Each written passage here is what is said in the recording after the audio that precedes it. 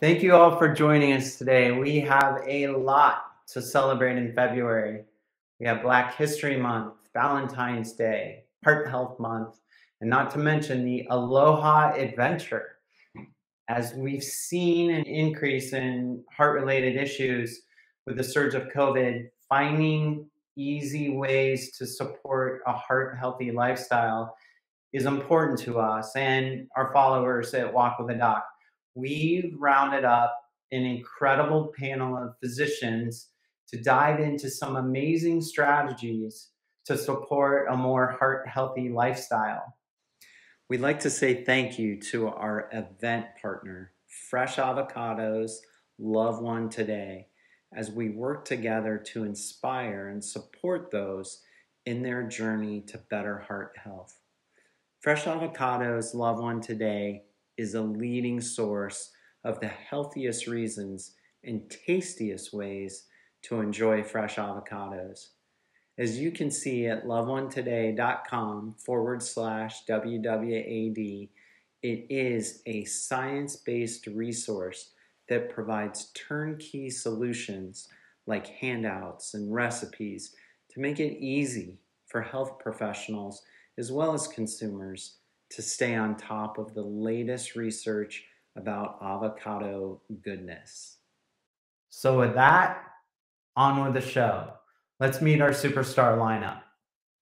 Hi, I'm Dr. Teresa Wee, and I'm actually from Oahu, Hawaii. I'm a pediatrician in private practice, and I'm one of the Walk with a Doc leaders here on Oahu for the past 6 years, and I'm really enjoying this Aloha adventure and spotlighting the beauty of Hawaii. Thank you.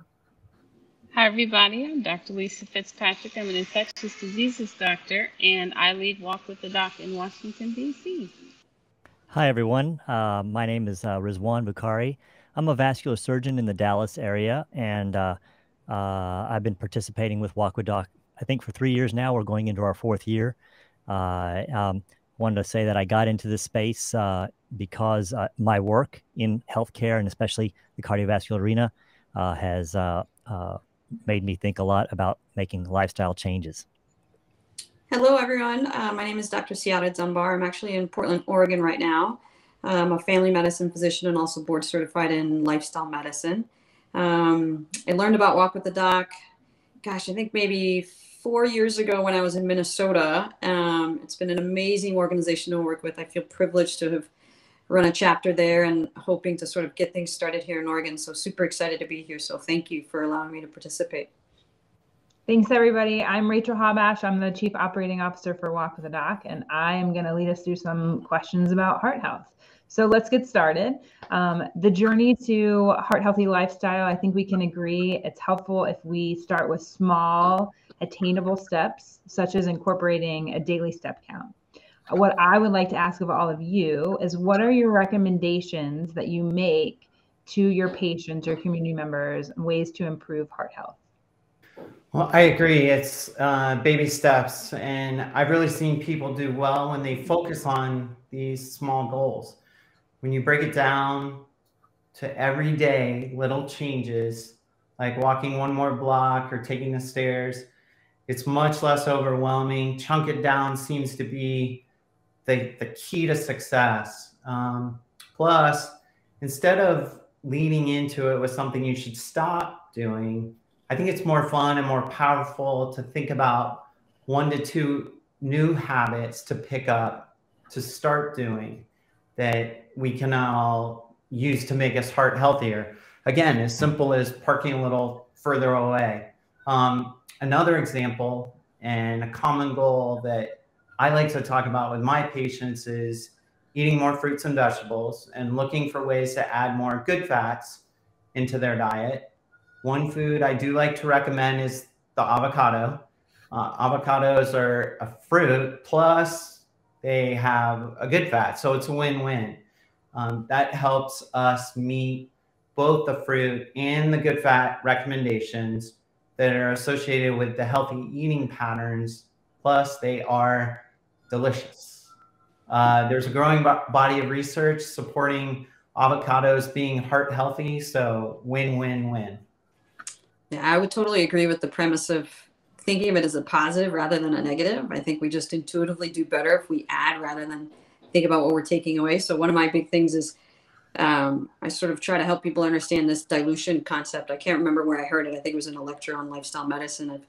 If you can sort of crowd out the unhealthy things with healthy things, so eat a bigger salad, eat more fruit, and by the time you're full, you can only eat a little bit of the fried fatty and the greasy and the meats and those sorts of things. So that concept of sort of crowding out the things that are unhealthy.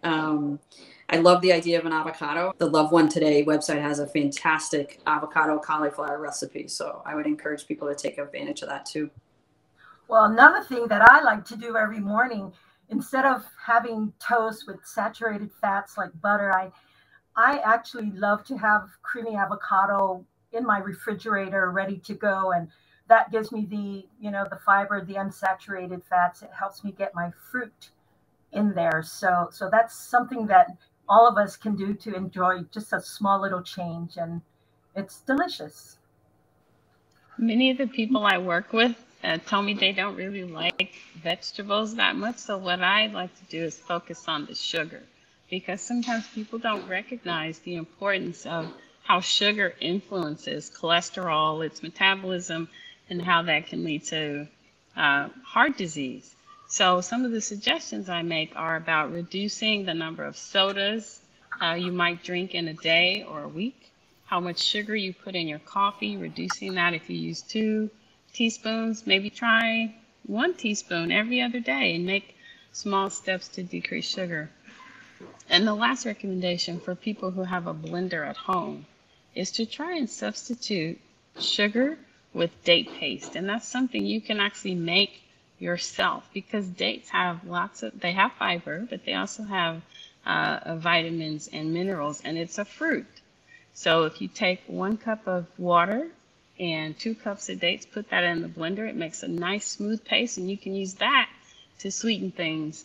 And that can also help improve your cholesterol if that's your concern. Well, I'm going to mirror the sentiments of what everyone else has said. When I try to help people modify their behavior, I tell them they can't go from A to Z overnight. They have to go through every other letter of the alphabet. And so I talk about small steps, and those small steps make the final goal achievable. In fact, when people make progress, when they go from A to B to C, I think it gets them excited, and they see that they're making progress, and they want to continue. So I'm a big advocate for taking small steps, whether it be in any of the concepts in lifestyle medicine, whether it's about exercise or avoiding toxic behaviors, or whether it's about nutrition or stopping smoking. In particular, nutrition is a very important part of what I teach. And so I talk about incorporating more fruits and vegetables. And just like was said earlier, when you start to eat some of those, it crowds out some of the unhealthy stuff. And again, once you make that progress, psychologically, it makes a big impact. As far as avocado is concerned, it is one of my favorite foods. I usually try to get about a half of an avocado on a day, and I use it as a spread on toast, or I'll put it on top of my salad, or I'll put slices in my sandwiches. So I think there's a multitude of ways that you can use it. My next question was going to be, what tips do you give, what strategies around nutrition? But you all already talked about nutrition, so thank you. I appreciate that, and I appreciate it too, because I know sticking to nutrition goals or implementing them can be really challenging. And so I appreciate all of the different insights and strategies you guys gave. I do want to turn it over back to Dr. David for a moment, because I know you wanted to talk about building a little more fruit and veggies into the plate. And again, thank you everybody for all the great nutrition tips you've already provided. Yeah, those tips were great. And I will be doing the date paste. I love that idea. So in addition to chunking it down and just, as Dr. Riz said, getting that positive cycle going, let's get back to fruits and veggies after, let's say we've climbed the stairs once for the day. And I don't care how long it takes you to climb the stairs. Doing that is such a huge win. If you can substitute 1 elevator ride for the stairs, that just sets everything going. But back to fruits and veggies. Sometimes when I look back on the week, mainly when my wife hasn't been here, because she does such a great job of putting color on our plate, that's something that I want to do. And to move to the Aloha Adventure, this free event that I'm hoping so many of you can join. That challenge is to move more, but also with Aloha Adventure, we're going to be talking about filling our plate with a rainbow of fruits and veggies, just like the beautiful state of Hawaii. It's just awesome. So how do we tackle that as a daily goal? And one way that I like to do, like we just had football this weekend, is getting the veggies into the house, making them more available, as Dr. Dunbar was saying. So planning a little ahead, putting them at eye level. I know Dr. Stanchik, who we're all fans of, talks about when you open that refrigerator door, that they are right there. So getting those carrot sticks ready, or the fruits you need to make a smoothie. But I like to have it so very quick, grab the carrot sticks, grab the guacamole, and sit down for some football. Well, another way I like to have the families do what I call try a bite rule. I tell them that, it takes 7 to 10 times before you'll enjoy or like a fruit or veggie. So a lot of my patients, I tell families, work together and, just try it. Try one bite every time, and by the 10th time, you might enjoy it. Great. Thanks, guys. So heart health, there's so much more to heart health. Thank you for tackling the nutrition piece. So let's pivot to physical activity. Yes, walk with a doc. So I would like to talk about what the benefits are of physical activity, and then what are some easy activities that you guys do or that you encourage people to utilize to incorporate into their daily routine. So when we started Walk with a Doc way back in 2005, it was simply for the physical benefits, and I knew it made me feel better. But as we've grown over the last 17 years now, the mental and emotional benefits are, I would say, equally as powerful. And there is no doubt that walking or any regular physical activity is by far the best thing we can do for our health, better than any procedure or medication, although those are of course necessary. We can start at with mental health issues such as anxiety and depression. Physical activity can lower that 48%. It reduces Alzheimer's disease, arthritis, cancer, of course, coronary disease, heart attack, stroke. There's really nothing that I can think of that walking or likewise physical activity cannot dramatically improve. And I think one thing in regards to emotional health is once we start feeling better, when we get that increased self-esteem from going for a simple walk, that just starts a positive cascade where we start doing everything better. Maybe we start taking our medications more regularly. We start engaging. We start doing all the things that make us the people that we want to be. So it's a huge honor to support regular physical activity as for a living, because there's nothing better for us. What I love about Walk with the Doc is that I've used it as a tool to teach people that walking is an effective form of exercise. I think there was this concept that you got to go out and you've got to exert yourself and get winded, or you got to be this world-class athlete to get some exercise in, or run or bike. And the evidence shows that a good brisk walk is effective exercise. And in lifestyle medicine, we talk about walking 30 minutes 5 times a week, and that's effective. You don't have to go out and be a runner or a jogger. So I talk about walking with my patients, and I tell them to start small. We do something that's achievable, and then, like David said earlier, then we just increase the distance a little bit on a daily basis, and tell them to go just a little further out so that they have to turn around and go back just a little further in. And eventually, if you do this day after day after day over the course of just a few weeks, you're increasing your distance tremendously. I really agree with that. I like to encourage people who are a little concerned they can't walk the distance, to think about dancing, because dancing is fun. Most people like music. You can find the tune that really gets your foot tapping, and get a few minutes of dancing in every day if the walking feels like it's too much for you. And so this is a small step you can take to ensure you have some activity. And it's also fun to grab a friend or two and dance with you. You can hold each other accountable, and have maybe a dance party. Now that we're on Zoom so much, maybe you can, have there's such a thing as 10-minute recess we used to talk about. Maybe you can do that with dancing if walking is a little bit too much for you, because you can even dance in your seat. Those are really, really good. I think the other thing I like to encourage people is to remember that you don't have to do all 30 minutes. I think there's been some evidence that even just small chunks are still beneficial, right? So if you take the last 10 minutes of your lunch and go for a walk, or the last 15 minutes, I think that still has some added benefit. We don't have to necessarily bite it off in 30-minute chunks.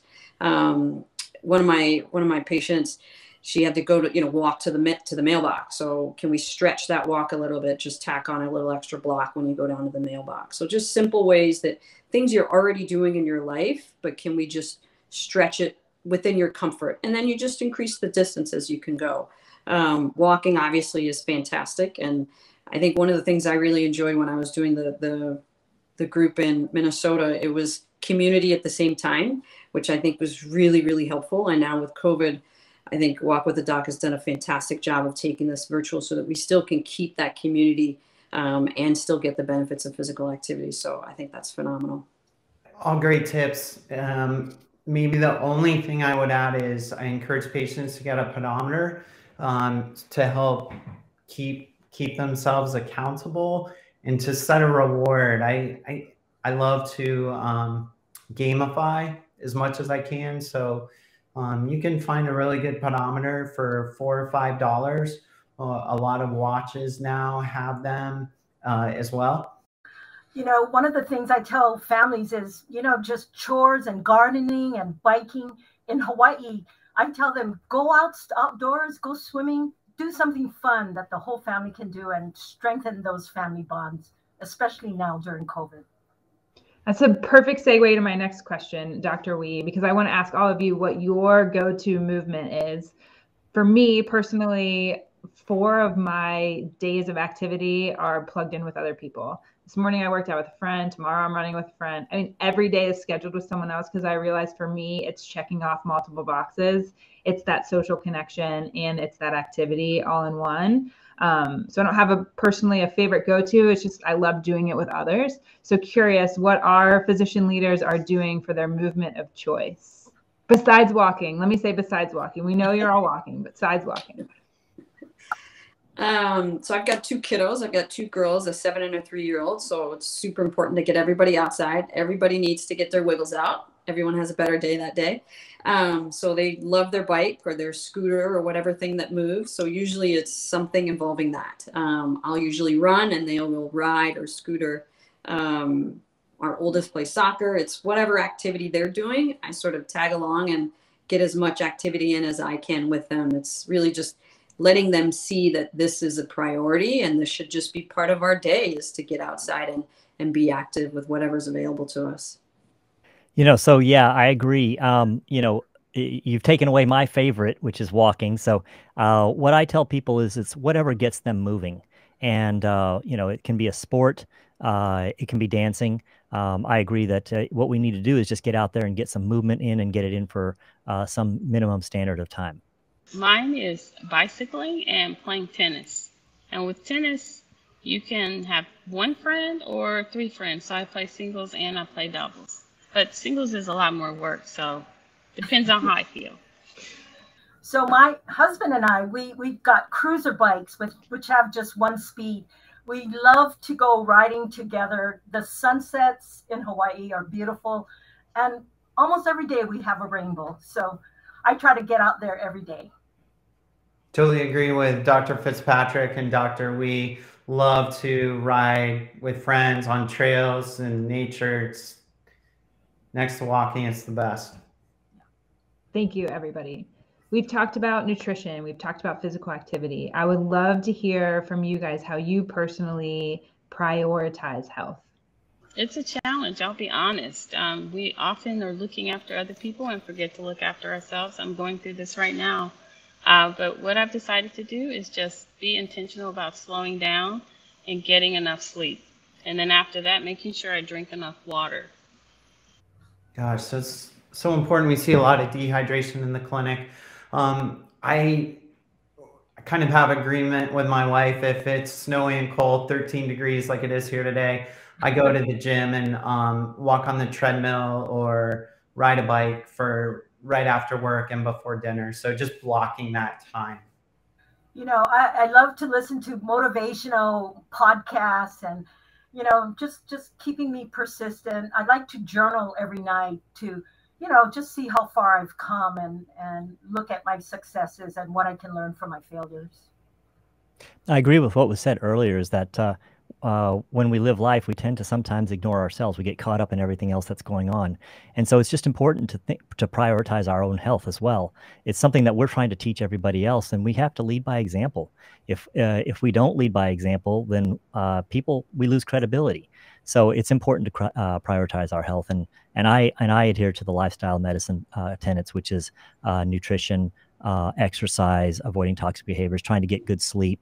And so I try to pay attention to those. Now, no one's perfect, but, you know, just keeping those things in mind and just trying to move in the right direction is very important. Yeah, I'll agree. It's challenging. It can be tough. I think the one thing that I found that helps me is to actually put it on my schedule. So I try to write down when I'm running, how long I'm going to run, and I look at my day and try to get it at least a week out to know, okay, I'm going to fit in a 20-minute or a 30-minute here or there. So scheduling really has helped me make sure I carve out that time. So that's my one little way to keep my sanity. Thank you. I think it's appropriate. We should clap for you guys. We should all clap for each other because you guys are amazing. So thank you very much for being here. It's been fun. I really appreciate you carving out the time, sharing your wisdom with us. So much gratitude to you for that. In the show notes, we will include links back to these wonderful panelists who have joined us today and shared their wisdom. So look for that in the show notes. With that, I'm going to hand it over to Dr. David Sabger to send us off with some encouraging words. Yeah, so my heart is full. These doctors that volunteered to take time out of their day, whether they're at home or even on vacation, means the world to me. I know it does to Rachel and Brian too. These are words we can live by. I think a lot of us want to live to 100, but also more importantly, want to do it with a high quality of life. I think if we take these simple tips that our experts here provided, we are well on our way. So thank you all for carving the time to join us today. It means a lot to us.